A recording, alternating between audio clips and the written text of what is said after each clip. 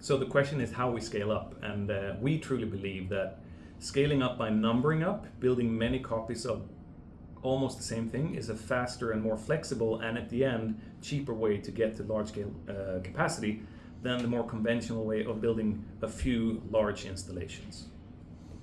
It's not a reaction that actually works better at huge scales. It's just a question of I forget who I'm talking to, obviously.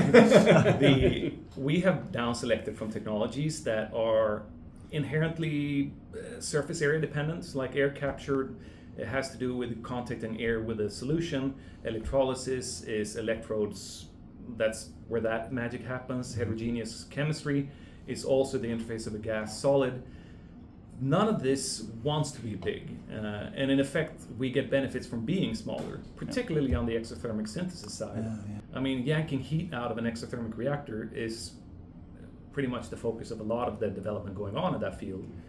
To us, that is quite a bit easier if your length scale is an inch compared to meters.